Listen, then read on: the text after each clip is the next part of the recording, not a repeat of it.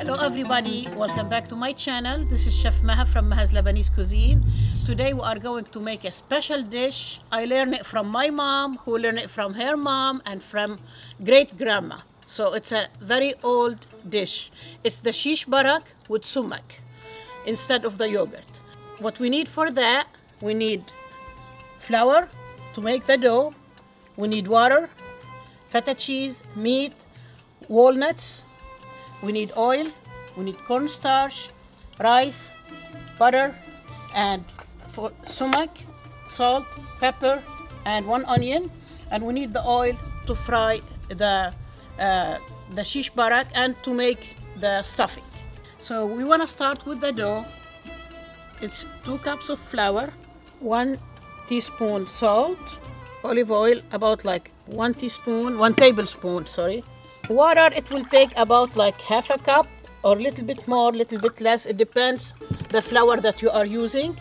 So I'm gonna mix this together, mix it together to have a very strong, nice dough. So when I mix it, I felt like it needs just a little bit more flour. I put 1 tablespoon. That's why when you put the water, put it little by little so you can manage. Now I'm gonna cut this to 4 pieces. I'm gonna let it rest. I'm gonna use this. My son-in-law got it for me for Christmas. And now we are going to start to make the stuffing for it. So I'm gonna put some oil, some butter, and you have to mix it very, very good. You want the meat to be very, very smooth. This is crushed walnut. I'm gonna put 1 cup. That's it.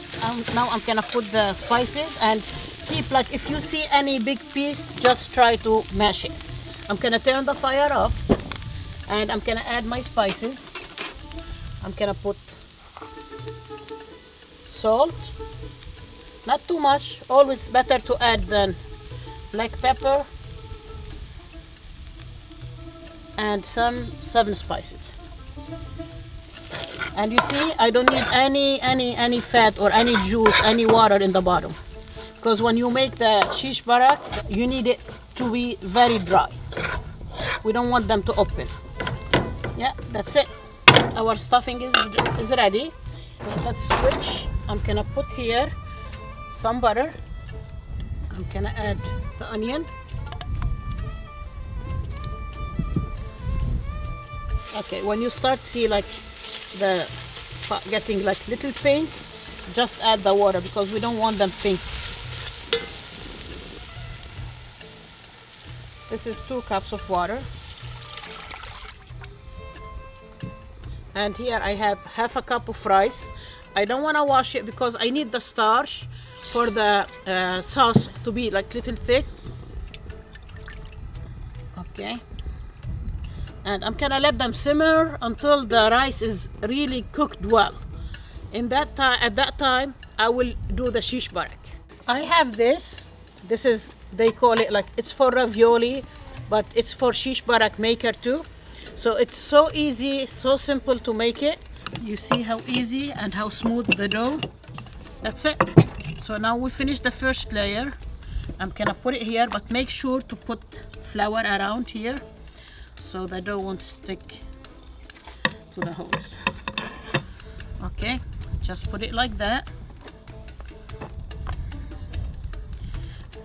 And now you bring this, your rolling pan, and just go slowly around it.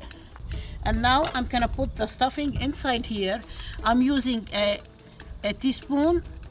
I'm gonna go a little bit down so I can easily put the stuffing inside, or you can go one by one. You see,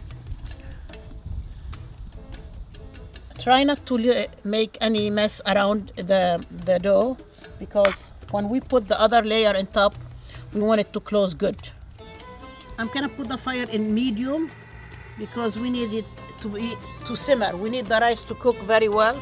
And I'm gonna add 2 more cups of water because we need the sauce to be a lot so the shish barak won't stick together.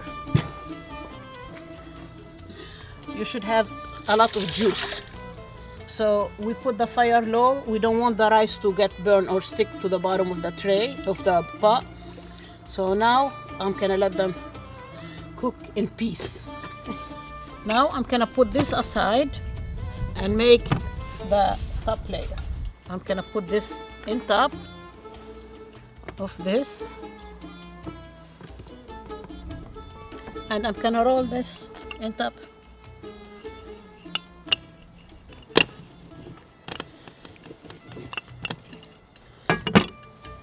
Take the outside dough.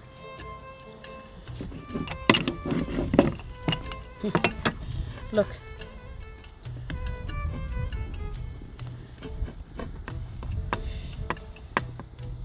So now I'm gonna fry the shish barak. I'm gonna put oil, maybe 1 cup, or a little bit more. Yeah. Some people they fry it, some people they bake it. It's up to you. For me, we get used to it frying. It tastes better. It's you know, it's good. So, but it's up to you if you wanna bake it or fry it. See now if they are hot enough or not yet. Yes.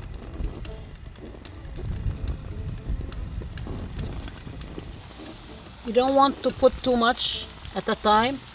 You need to leave room when you turn them around. So here we have the meat. It's cooked already. We just need the dough to get little pink, not too much. Another tip, like if you have a party and you want to make this dish ahead, you can make the shish barak and just fry it and put it in the freezer. They will be good too. Okay, this is it. I'm gonna take them now. I don't want them too pink, just a little bit. So I'm gonna put salt, pepper, and the star is the sumac.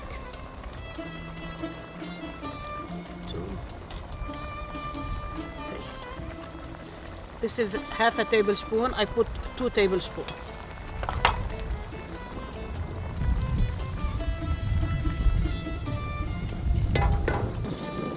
Look, you see the rice? It's very cooked.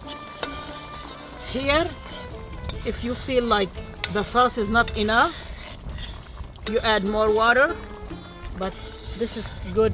And you need a wide pot for this dish. You don't need the shish barak to get in top of each other, so they will be soggy. I will let it cook with the spices just like 2 more minutes, and then I'm gonna add the shish barak and turn it off. I'm not gonna cook it with it, and I'm gonna add the shish barak, put them away from each other. Just a small stir like that, and I'm gonna cover them and leave them. This is our shish barak, our dish for today. Thank you for watching me, and I will see you next week. Bye.